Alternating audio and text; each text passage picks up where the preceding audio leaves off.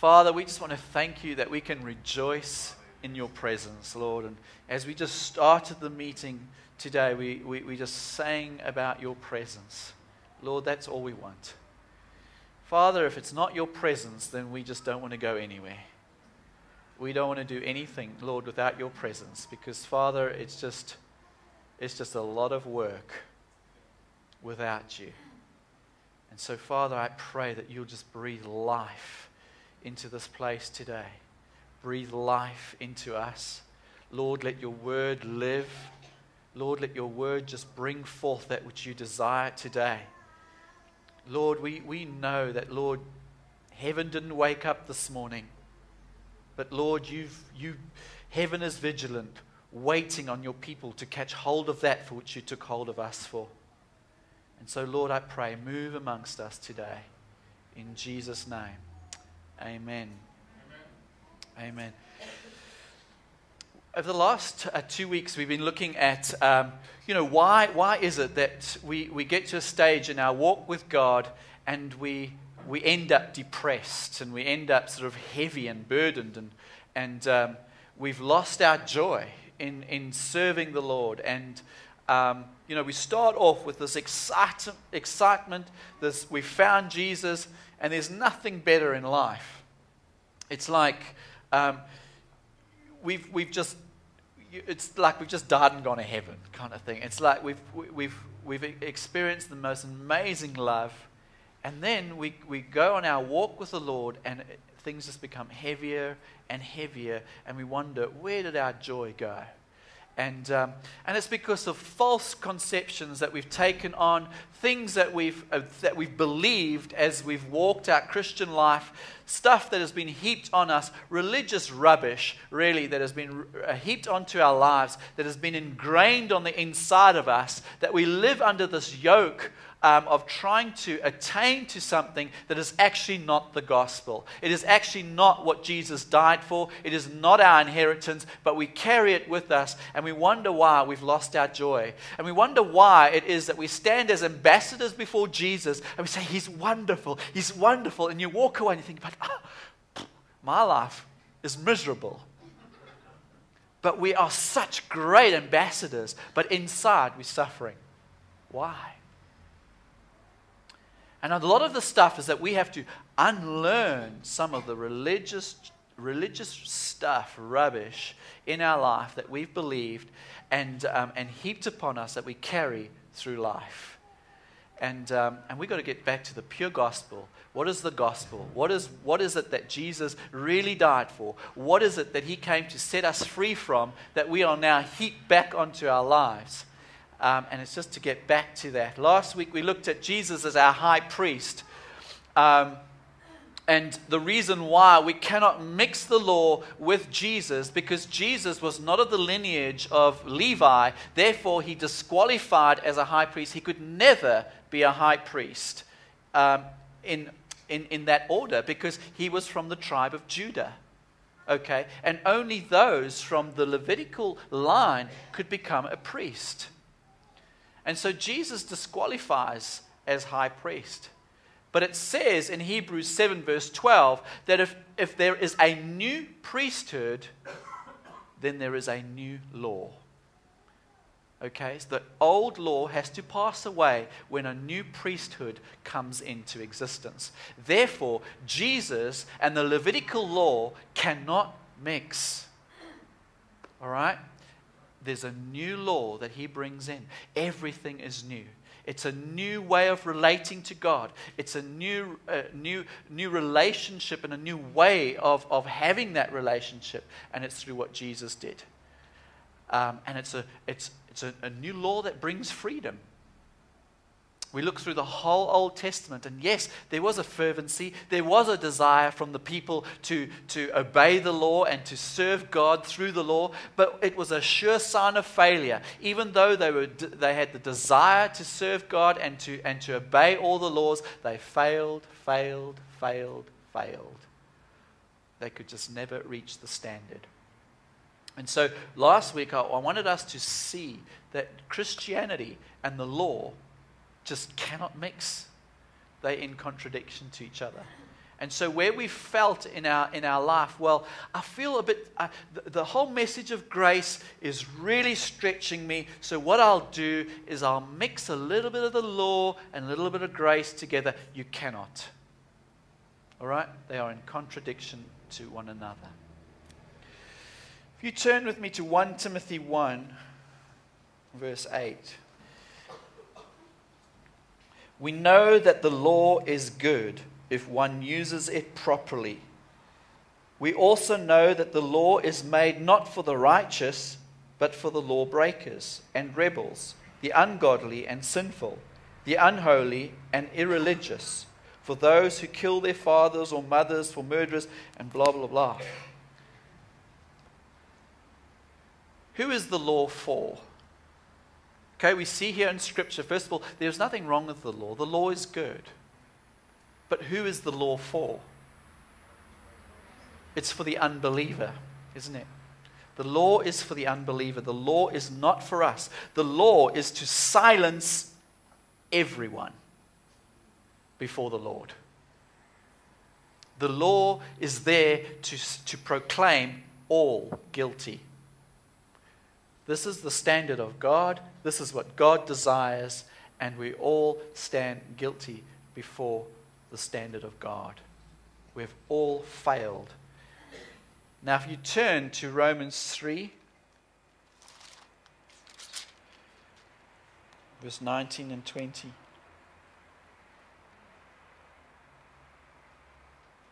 says, now we know that whatever the law says, it says to those who are under the law, so that every mouth may be silenced and the whole world accountable to God. Therefore, no one will be declared righteous in his sight by observing the law. Rather, through the law, we become conscious of sin. So we see that God sets the standard. He sets his law in position, and we all become conscious of sin, and we realize that we need a Savior. We realize that we have not reached the standard. Okay, and we cannot live up to the law. And so just like Adam and Eve were conscious of their nakedness, we all become conscious of sin, and that there's nothing that we can do to hide from God, to hide our unrighteousness before him. The law exposes it, right? And it exposes our addiction to sin. It exposes the world's constant bondage to sin. And as Paul speaks about in Romans 7, he speaks about this wretched man syndrome that I've mentioned before. He's just so conscious of sin right there. And what has the law done? It says, don't covet. But what the law is doing is it's causing me to look at do not covet, do not covet. And what does it do? It causes all covetous desires to rise up on the inside of me. So as I look at it, it just exposes the sin, and it causes it to rise up even more on the inside of me. As Paul says, who will rescue me? Who will rescue me? Jesus Christ. We're just going through a number of passages of Scripture here. Galatians 3:19 and verse 22. What then was the purpose of the law? The Scripture declares that the whole world is a prisoner to sin, so that what was promised, being given through faith in Jesus Christ, might be given to those who believe. If we're staying there in Galatians 3, verse 15 and to 17. Brothers, let me take an example from everyday life. Just as no one can set aside or add to a human covenant that has been duly established, so it is in this case. The promises were spoken to Abraham and to his seed. The Scripture does not say, and to seeds, meaning many people, but and to your seed, meaning one person who is Christ. What I mean is this. The law introduced 430 years later does not set aside the covenant previously established by God and thus do away with the promise. I'll stop there. Now, to give an example of that in everyday life is, let's say, for instance, I buy a car and I negotiate with the dealer that I'm going to pay 20,000 euros for the car. I go down, I get the car, we sign the contract, the car is mine, and I go home. Well, one day in the post, about 430 days later, I get a note saying, listen, there was a deficit of 2,000 euros on that car. You need to come back so that we can alter the contract. Right? Now, that is absurd, isn't it? That is absurd. Nothing like that would be able to stand. You bought the car under the contract, and in no legal court will any alteration of that contract stand. And this is exactly what happened with Abraham. There was a covenant made with Abraham that your seed will inherit the promise, inherit the earth, right? Now, even though the law is introduced 430 years later, it does not cancel out the original contract that was made with Abraham and his seed. Okay? And we are that promise, and we are part of that promise. All right, the law does not disqualify us from that promise. There was an original contract made, and it was not made void when the law came in. Amen. Do you understand where I am? You got me? Good. Still in Galatians 3. It says from verse 23, Before this faith came, we were held prisoners by the law, locked up until faith should be revealed. So the law was put in charge to lead us to Christ, that we might be justified by faith. Now that faith has come, we are no longer under the supervision of the law. Now just think of that. Think of that. The law made us a prisoner, didn't it? We were locked up under the law. And I used to, as when I first started working, I worked in maximum prison in South Africa, Pretoria, as a prison warder. And I used to sit on death row with the prisoners. And there were men that were sitting there that were waiting to die. They were sitting in a hopeless place. The walls around them was a constant reminder that you were guilty, guilty, guilty all the time. And they were locked in that place, destined to death, because in South Africa it was still the death penalty. So they were destined to execution, and there they were sitting in a place. They couldn't get out of that place. They were surrounded by walls that were a constant reminder that you are guilty and you're going to die. And that's of the law. That's a picture of the law. It's a constant reminder that you are guilty. You are guilty. You are guilty. And that's all the law did, was just in your face show you, you are guilty. You have fallen short of God's standards. And it's an equivalent of somebody sitting in maximum prison on death row. Just hopeless. Caroline spoke of hopelessness this morning until faith came. Faith rose up and it broke that hopelessness. And there was just an example right here this morning of Caroline's testimony. And it says here that in Galatians 3:23, so that the law was put in charge to lead us to Christ, that we might be justified by faith. Now that faith has come, we are no longer under the supervision of law. We have been set free. We have been set free from the law. We need to break free of just that held captive mentality.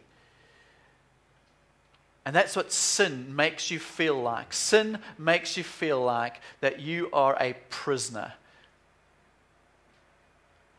And that's why Jesus has come to set us free from that mentality. He doesn't hold our sin against us. He doesn't hold it up against us. But why do we hold it up against one another?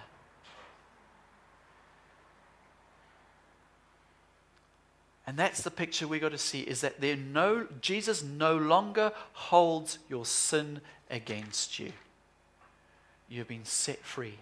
That prison door has been opened and you are free. He doesn't hold your sin against you. See, law does not encourage. It does not build up, does it? The law does not encourage. It does not hold up. I mean, take your own life. I mean, when you're constantly reminded about your guilt and your sin, do you feel encouraged? Do you feel excited about life? Do you feel, I can run this race with perseverance. I feel like I can run it and win the prize. No.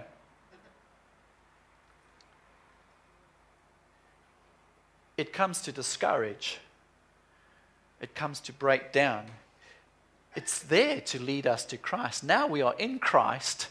We have come to Christ. He has paid the price for us. There is now no condemnation for those who are in Christ Jesus. The law has been taken away. We no longer need the supervision of the law. I'm now in Christ. I have the righteousness of Christ. My sin is no longer held up against me. I'm free from this prison. Now, yes, I can run this race with perseverance. I can look to the prize. And I can be fervent and excited. You see, that's what we've got to start stripping away from our Christianity, stripping away from our life, our walk with the Lord, is start stripping away this condemnation that we are under, because the Lord is wanting us to run this race. We are supposed to be the happiest people on earth. Amen. It leads us to new life out of that death sentence. I read an example of a guy who uses this illustration. Let's say, for instance, you're driving down the road and you're off to the mall. And you obeying the law and you sort of driving at the right speed limit and everything like this. And you're noticing that there's a police car driving behind you and his lights are flashing, and you're getting a bit nervous and you're looking at, I'm still keeping to the speed limit. I'm not doing anything wrong. I'm indicating. And you get to the mall and you park your car. And as you park your car, the police officer comes up and you're thinking, oh my gosh, what's this about? And you let down your window and you look, and he's got this gleaming smile on his face. And he comes to the window and he says, I just want to commend you. You are such a law-abiding citizen. You have been driving at the speed limit. You're just such a pleasure to the community. We're giving out these certificates to all those who are just so law-abiding, so pleasing to the community. And you can cash this in at any vehicle inlet and get a free oil change. And so you just, wow. Now, have you ever heard that happen?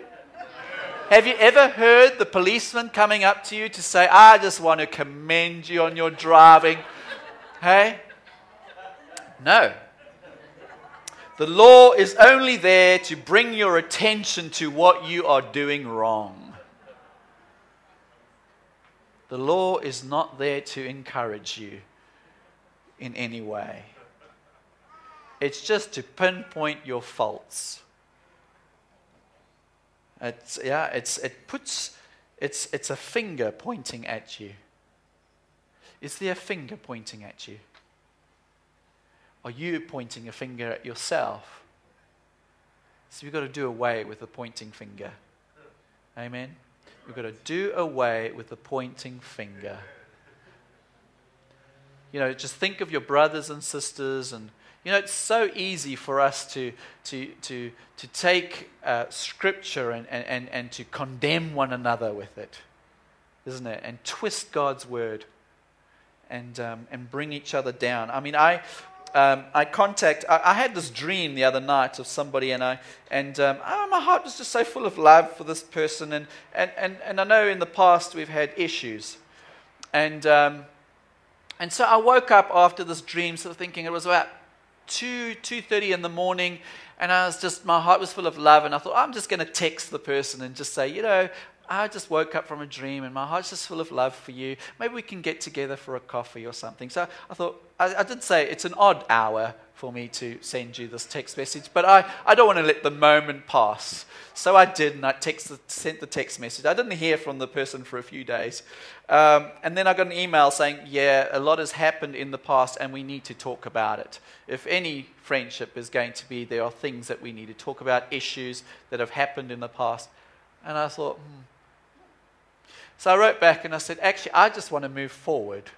I just want to talk about the future and the good things that lie ahead, and just to lay aside all that stuff and start again. You see, there's no point in just bringing up old stuff. We need to learn to forgive and forget. We need to learn that when Jesus forgives us, he forgets that we had ever sinned. Amen? It is gone. It is finished. And so when you reconcile with somebody, don't bring up the past. Don't say, but hold on, we need to sort out some stuff that has happened in the past first before we carry on. Okay, I understand. If you've got real issues, communication's good. But we need to learn to forget. We need to learn to understand how Jesus has taken our sin and he has cast it aside so far from us, as far as the east is from the west. That's how far he has removed our transgressions from us. We need to learn to do the same with one another. And when God gives us that ministry of reconciliation, is to understand, as far as the east is from the west, that's how far he's removed our transgressions from us. Amen? So anyway, the law is there just to pinpoint and to show us our faults. Legalism, legalism will never produce love. Amen. If you are caught up in legalism, you've got a real love issue. If you're bound by legalism, God needs to break through and show you his love. Amen. James 2 and verse 10 in effect is just basically saying, if you're keeping 1% or 99% of the law, it's one and the same thing. You are guilty of breaking the whole law. So whether you are just an outright scoundrel and you're only keeping 1% of the law, or you are just right up there keeping 99% of the law, you've failed the whole law. You've broken the whole law. So again, as with Jesus and the law, you can't mix the two. You can't mix grace and the law together. It's either the whole law or it's all of grace. But it cannot be 50% law, 50% grace, because you've broken the whole law. Okay? We cannot mix the two. We've got to die to the law. And that's just something that I'm just wanting God to do in my life, wanting God to do in each one of our lives, is to just set us free from that ministry that brings condemnation and bring us into that ministry of life and life in abundance, freedom. Bring us into the place of freedom, understanding his love, and to start to change our focus. Because in Galatians 5, while we're still in Galatians here, Galatians 5, 2 and 3, it says, where's Galatians 5? Mark my words, I, Paul, tell you that if you let yourselves be circumcised. Okay, so let's say, for instance, there's just you're keeping the whole law, but you're letting yourselves be circumcised. Christ will be of no value to you at all. Again, I declare to every man who lets himself be circumcised, if you allow just one little bit or one part of the law in your life, that he is obligated to obey the whole law. So if you want one little bit of the law in your life, you are obligated to obey the whole law. Okay? And if that's what you want, you are trying to be justified by law. You have been alienated from Christ. You have fallen away from grace.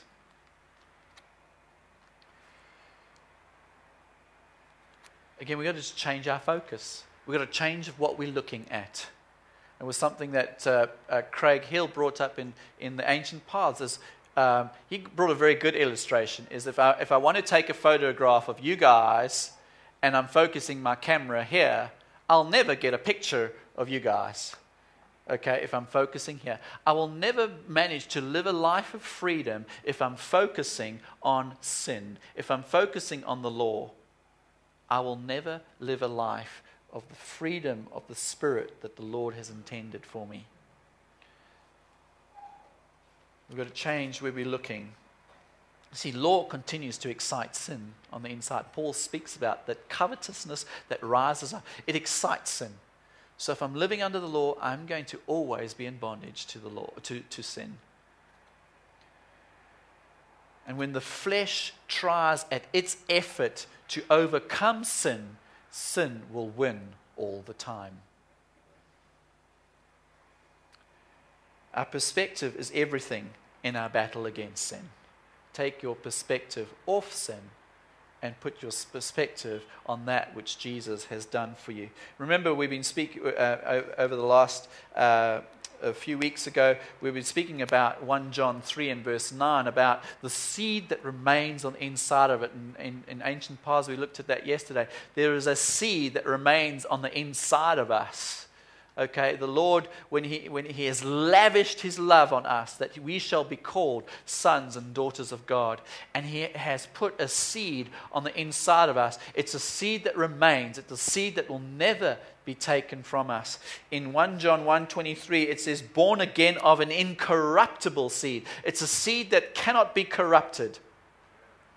You are pure, you are holy, you are righteous. No matter what you do, you cannot corrupt what is on the inside of you, who you really are. Your true nature, your true identity is that you are pure, you are righteous, you are holy. There is nothing you can do that can corrupt who you really are. Amen? You are without sin. You are holy. Amen. You are holy. You can call yourself Ios. Ios. I'm Ios Grigoris. Okay. I'll be shot down in Cyprus for saying that. But there is an Ios Grigoris, isn't there? Because we have been changed. We are new creations in Christ Jesus. We have a seed that is incorruptible, that is on the inside of us. Nothing can corrupt that. Nothing you can do can corrupt your new nature, the new you. All right? Ios. Ios. Okay. Go look at yourself in the mirror. Say your name, Ios so-and-so. Say it now. Okay. Did you get that? Ios Grigoris. We can have little icons made of us.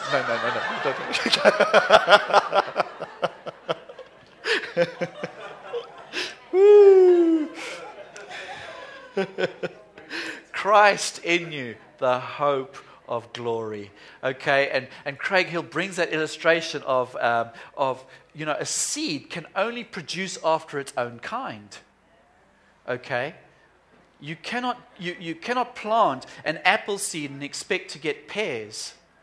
All right? It's going to produce apples. And if the seed of Christ is on the inside of you, that incorruptible seed, what is it going to produce? The nature of Christ. The very fruit of the Spirit is inevitable in your life. All right? It is a definite, it is a guarantee because of who you are. Because of your nature, the guarantee is that you will produce love, joy, peace, patience, kindness, goodness, gentleness, and self-control. That is your nature, and that is the fruit that is going to come from your life, because that's who you are. Do you see? We must change our focus. Amen? Because I no longer want to be bound by producing the fruit of what I'm focusing on. Amen?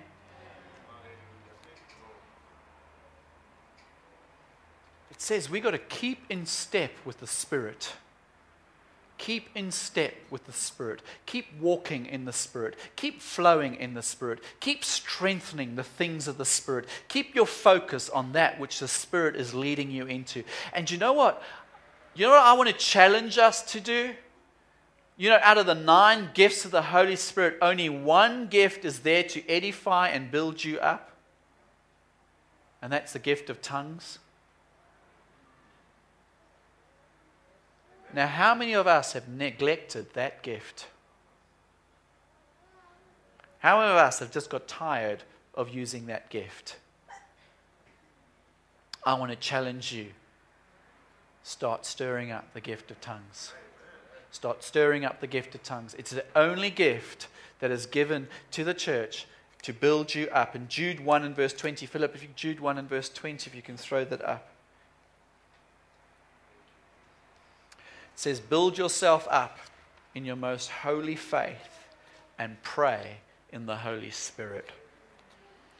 Build yourself up in your most holy faith and pray in the Spirit. I believe that's part of keeping in step with the Spirit. I believe that's part of exercising where your focus needs to be. So I want to challenge you. You know, don't despise the things of God. Don't despise tongues. I want to challenge you to stir it up again. It's just something that God has been challenging me to do. It's just to be praying in the Spirit, praying in the Spirit, praying in the Spirit. And I've been doing it, and you know, it has changed my focus. It has really changed my focus. And so I think it's just so practical. This morning in the pre-service prayer meeting, the Lord just gave me Colossians 2. This wasn't part of my sermon, but I want to just encourage us with it. Colossians, no, it's not 2. Colossians 1. Speaking about Jesus, from verse 15, it says, He is the image of the invisible God, the firstborn over all creation. For by Him all things were created, things in heaven and on earth, visible and invisible, whether thrones or powers or rulers or authorities, all things were created by Him and for Him. He is before all things, and in Him all things hold together. And He is the head of the body, the church. He is the beginning and the firstborn from among the dead, so that in everything He might have the supremacy. For God was pleased to have all His fullness dwell in Him, and through Him to reconcile to Himself all things, whether things on earth or things in heaven, by making peace through His blood shed on the cross. Let's start focusing on this stuff. Let's start focusing on who we are. Who's on the inside of us? Christ in us, the hope of glory. And what does this scripture say? God was pleased to have all the fullness of God dwell on the inside of Jesus. Jesus dwells on the inside of us, the fullness of God. And He holds all things together. Right? And he reconciles all things to Himself. Do you know, when Scripture says that we have been given the ministry of reconciliation, that means that nothing is impossible to reconcile to God. No heart, no person is hard enough to be reconciled to God. Amen. That's where we've got to start putting our faith. Is the seed that is on the inside of us, the power that is on the inside of us. Start to exercise that. Start to get excited about that which is on the inside of us, who we really are, that we've been given authority over all things. That we can start speaking into people's lives, we can start speaking into circumstances, start declaring the Word of God. Start rising up to who we really are. Amen. Start bringing down strongholds. Start releasing prisoners. Start seeing people reconciled to Jesus. Having that ministry and start getting excited about it. That's the gospel. That's getting excited about the gospel. Who we really are. Amen. I'm going to stop there. Praise God. Jesus. I pray, Lord, that you will start changing our focus. I pray, Jesus, that you start to get us excited about who we are. Lord, I pray, let the revelation sink in, and Lord, let it start to break us free of being miserable and getting excited. Lord Jesus, that we start walking in the authority that we have. We start walking in our inheritance. Lord, we start focusing on that. Lord, and that our inheritance is this earth. We want to thank you, Lord, that nothing has cancelled the original contract that we are heirs of this world. And that, Lord, we can ask you for the nations and you will give us the nations for our inheritance. We can ask you for this nation. We can ask you for Cyprus, Lord, that you can give it to us as our inheritance. Lord, as we are praying this morning, we can look to the north and we can look to the south and we can say, be reconciled in Jesus' name. Be reconciled to Jesus. We can look at households. We can look at marriages. We can look at people's lives and say, be reconciled to Jesus, because we have the ministry of reconciliation. That, Lord, that we are a force and a power in this land that cannot be contended with.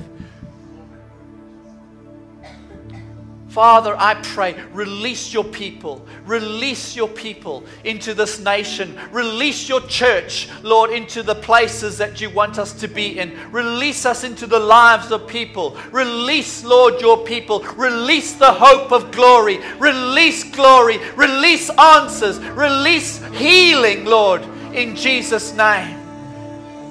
Because you've given us the keys of the kingdom to release your kingdom here on earth. What we bind on earth shall be bound. What is bound in heaven shall be bound on earth. What is loosed in heaven will be loosed here on earth. Lord, we want to say, let your kingdom come. Let your kingdom come in Jesus' name.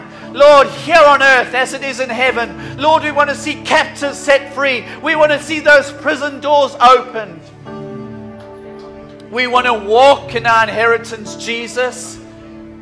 And we know that you are waiting, and the earth is waiting, and the earth is groaning, Lord, as one who is in childbirth, for the sons of God and the daughters of God to be revealed. So, Father, I pray, open our eyes. Lord, let the revelation change us. In Jesus' name, amen.